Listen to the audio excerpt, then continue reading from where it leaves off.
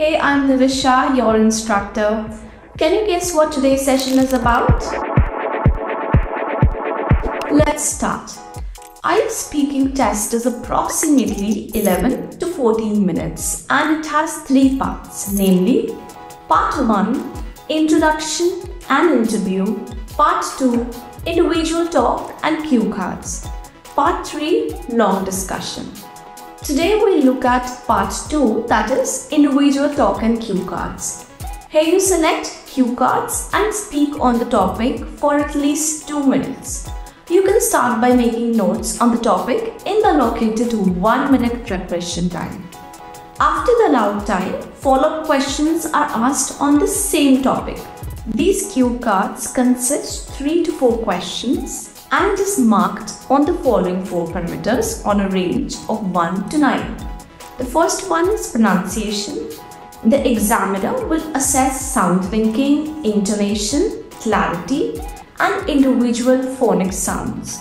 The way you pronounce words is important, hence your accent must be clear.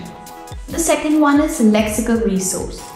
This checks the usage of vocabulary. The examiner will check whether you are able to use a variety of words appropriately.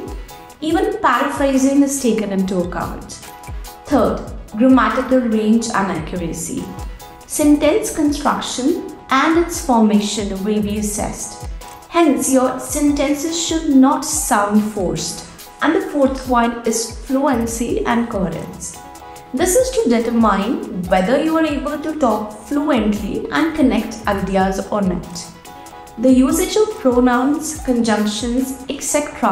are tested along with the ability to speak for a long period. Hence, it is advisable that you do not memorize responses, write the keywords down and converse using them, write the vocabulary down. In the paper, divide the topics into introduction, transition word, description and perspective. In the speaking section, practice is the key to gain confidence.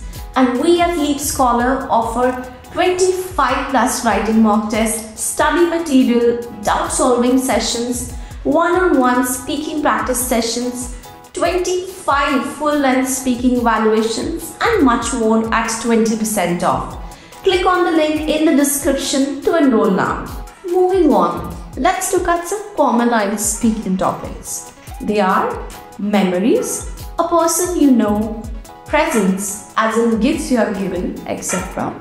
Your routine, food, reading, entertainment, buildings, sports, travel, your family, objects, news, and your experiences.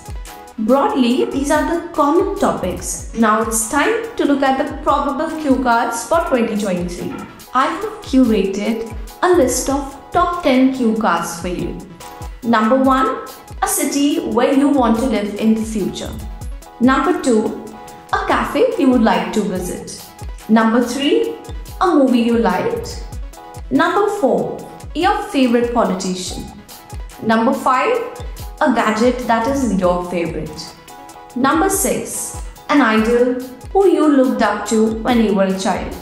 Number 7, explain what would you do if you won a large prize money. Number 8, explain why you admire the certain businessman. Number 9, an advertisement that you remember. And last one, the description of a dream that you wish to come true. Knowing common topics is great because it will help you prepare for the exam in advance. But what's more important is the preparation strategy. So let's figure out a strategy to ace IELTS Speaking Part 2.